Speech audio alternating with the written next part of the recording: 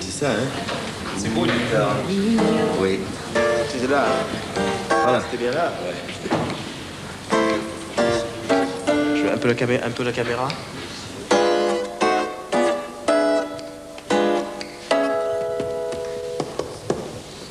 Ah, j'ai raté celle-là. C'est parce que je t'ai gêné. Ah, bien. Badada.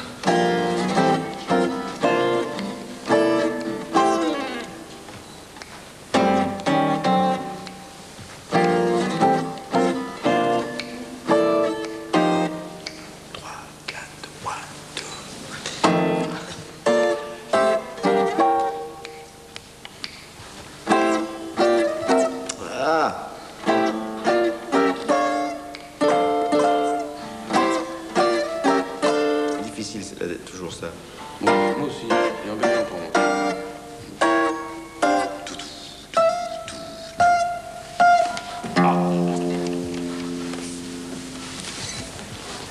Si on remontait en arrière, Christian, comment ça a vraiment démarré pour toi, la guitare?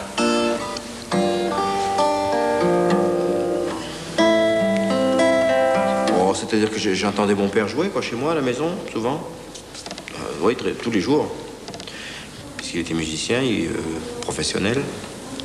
Et ça remonte là, à cette époque-là. C'était bien avant que je commence. J'étais vraiment très très jeune, hein, je sais pas, peut-être aussi loin que je puisse m'en souvenir.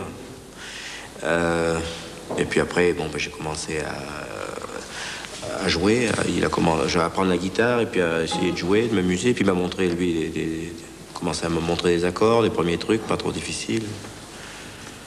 Et c'était jazz tout de suite ou...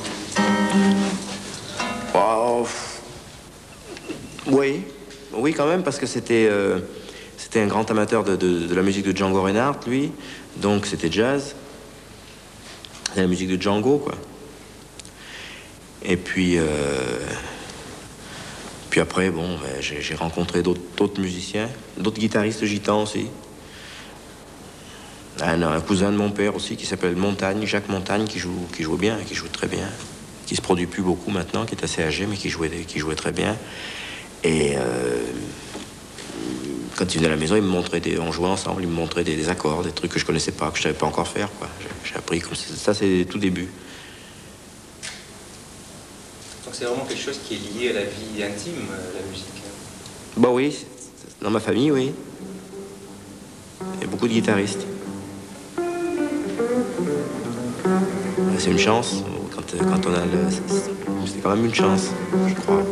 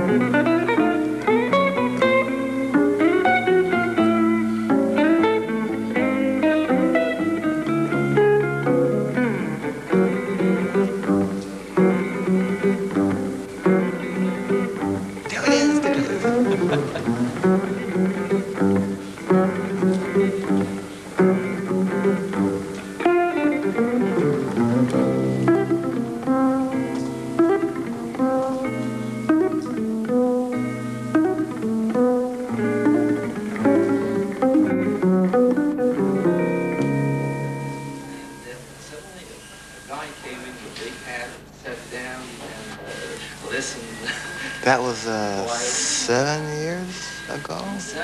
Yeah, I was here on a tour with my group, and we had an off day in Paris. And one of my friends who lives here took me around to hear some music as we had the night free. And they were playing in some room this size downstairs in a like a cavern. And I told my friend that someday I must play with these two players who were Jean-Charles and Escoudé. And it has worked out just fine. Had a cowboy hat, that's what it was. Yeah.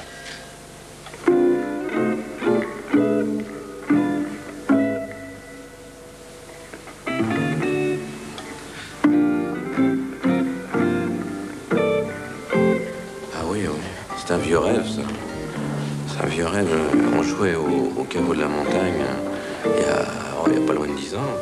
Puis tout d'un coup, je vois arriver un grand monsieur. Et en plus, il avait un Stenson ce jour-là. Le caveau de la montagne, c'était un tout petit club, rue de la Montagne Saint-Geneviève. Et il vient se planter vraiment devant nous. Je lui dis, t'as vu qui est là?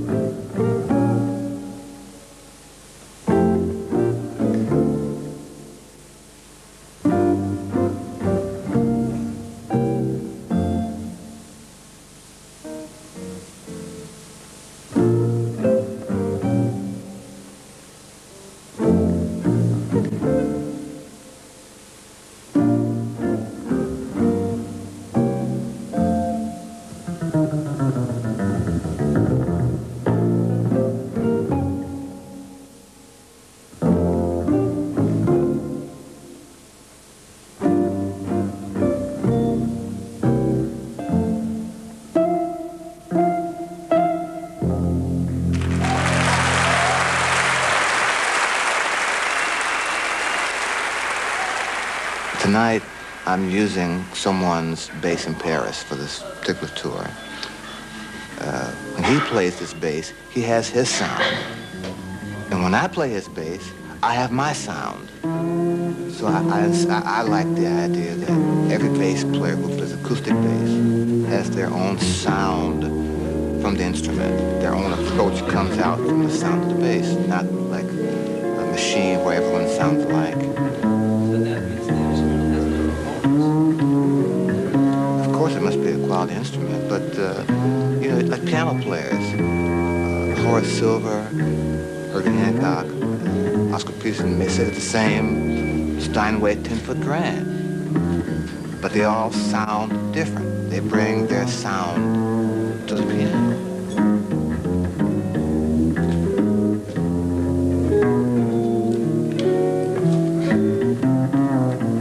Bass players play with their real fingertips, which makes the sound and the quality of the bass itself, but bass players who play acoustic bass, they all have their own individual, different quality they bring from any bass.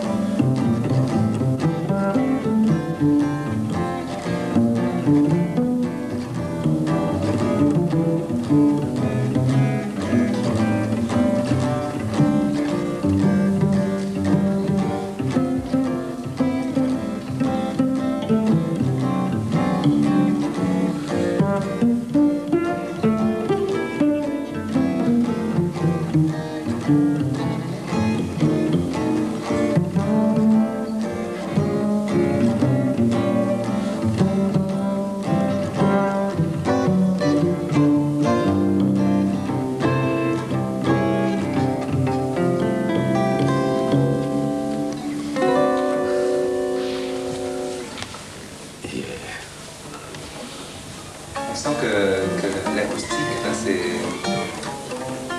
Il y a quelque chose de plus qui passe. Quoi. Oui, toujours. Sur le plan des nuances aussi, ça permet. Toujours, oui. Parce qu'il faudrait retrouver le problème, et c'est le même pour tous les instruments électro-acoustiques, la guitare aussi, c'est qu'il faudrait arriver à retrouver, enfin c'est surtout nous, enfin jazzman, je parle pour moi, enfin je sais qu'il a le même problème, c'est de retrouver la même qualité en étant amplifié, quoi. C'est ce qu'on cherche toujours, je veux dire, mais ouais.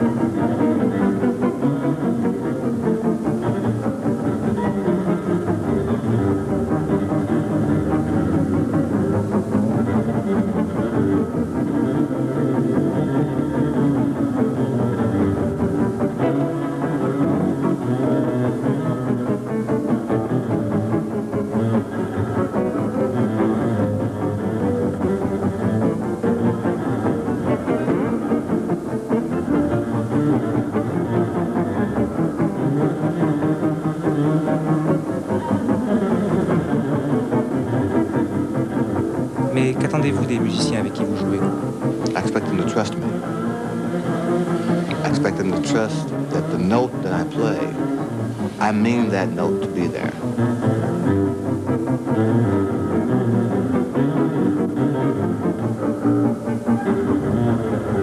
I have to know that my playing affects his music. And if that is not the case, then I will avoid playing with him again. I have to know that if I play a note that he does not expect to hear, that I have a reason for playing that note. If he listens carefully, he will understand why that note is there. And that note should change his thought process musically. If I play this note and it doesn't affect him, then the note doesn't mean anything for me. He keeps playing his merry way, and no matter what I do, he plays the same thing. That's no fun for me.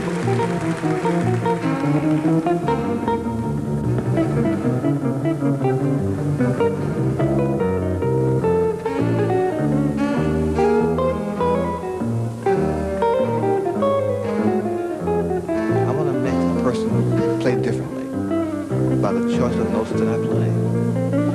If I can't do that, then I'm not in good company for me.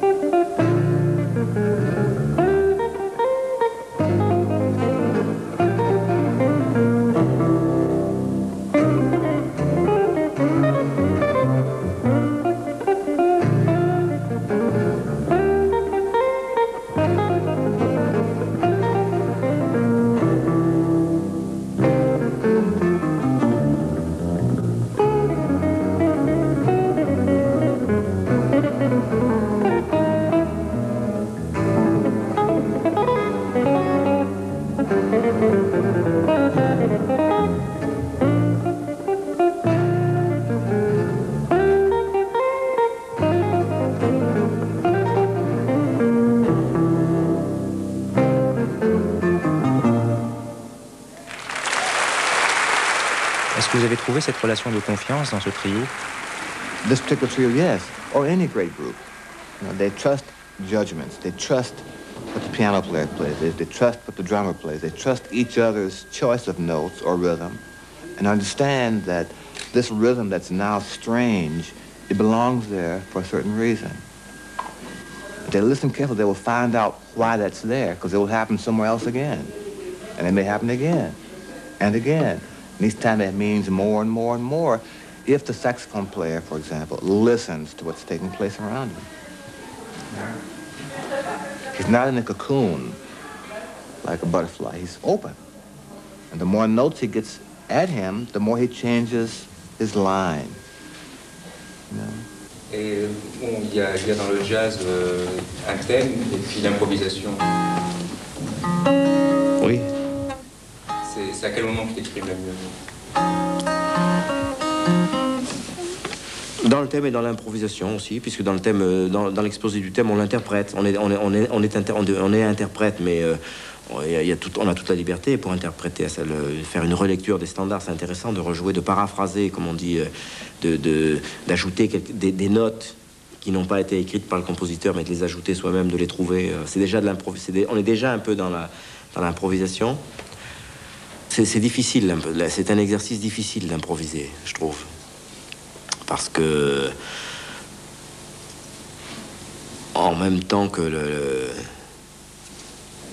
l'esprit travaille, que dans la tête on pense à jouer une phrase, il faut faire la corrélation très rapidement entre l'esprit et les mains, par exemple. Et puis il y a aussi qu'en même temps, on pense, ça défile très vite, quoi. On pense à beaucoup de choses. Ça se passe vite. Il faut vite choisir. Oui, oui. Et puis, bon, par rapport à ce qu'on entend, on avait une idée de départ, quelquefois, et puis cette idée se trouve chamboulée par un renversement d'accord ou par une pêche de batterie, quand il y a une batterie.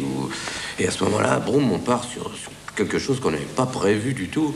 Et c'est que souvent, à partir de là, que ça commence à être intéressant. Par exemple, il m'arrive d'improviser, de jouer une phrase, d'avoir improvisé une phrase, et tout de suite après, dans la seconde qui suit, je pense que j'aurais pu la faire d'une autre façon aussi, quoi. Il y a plusieurs, c'est un labyrinthe un peu, quoi, voilà. Ce qui est frappant quand on te voit jouer, si tu veux, c'est que bon, il y a le thème, et à partir du moment où tu commences à improviser, ton expression physique change. Tu en as conscience de ça? J'ai l'impression que tu rentres dans quelque part qui est ailleurs. Enfin. Oui, parce que j'essaie d'être intéressant.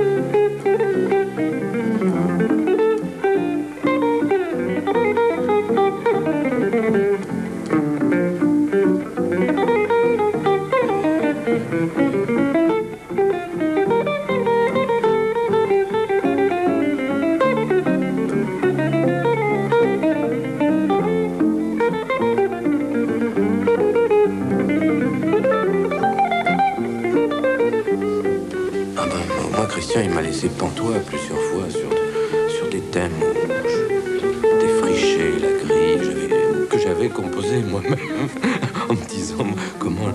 Et là, il est surprenant. Il me surprend toujours parce que il trouve des chemins d'écoliers à coups de serpe et à coups de taille dans la jungle. Et c'est formidable, c'est formidable. C'est vraiment un grand improvisateur. Ça, c'est vrai, je crois que. Et puis cette musique est fantastique pour ça, je trouve, parce que il surprend l'accompagnateur, qui lui-même, quand il doit jouer après, se surprend lui-même. Je veux dire, c'est ça qui est formidable, c'est parce que par rapport à l'entourage, on joue différemment et la porte est toujours ouverte, quoi.